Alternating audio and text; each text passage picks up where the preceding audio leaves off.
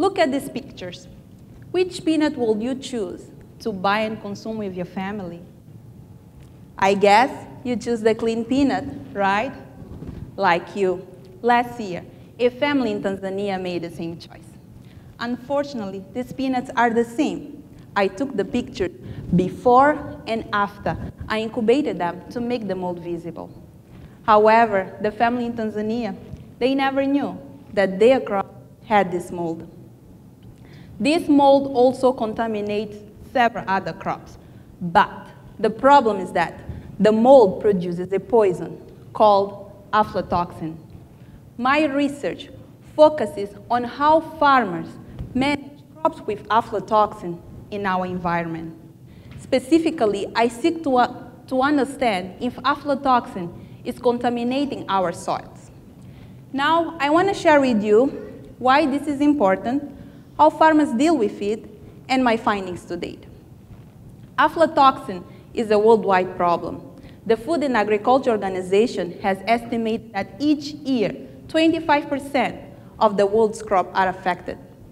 Consumption of food with aflatoxin can cause stunting in children, liver cancer, and death. Remember the family in Tanzania? All members were affected, and 14 people died in their community.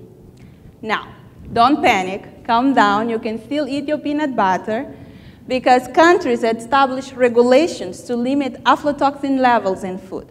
So crops contaminated, they are rejected in market, but farmers lose millions of dollars.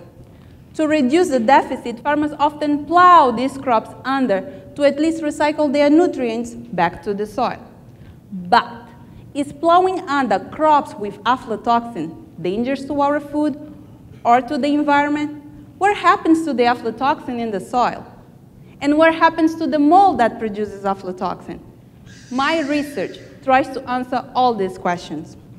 My findings show that the mold that produces aflatoxin decreased, and aflatoxin was degraded by at least 80% 50 days after plowing.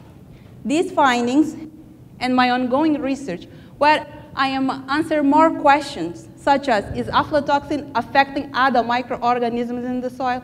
All these findings will generate knowledge to help farmers maintain a healthy soil that will produce healthy food for all of us. Thank you.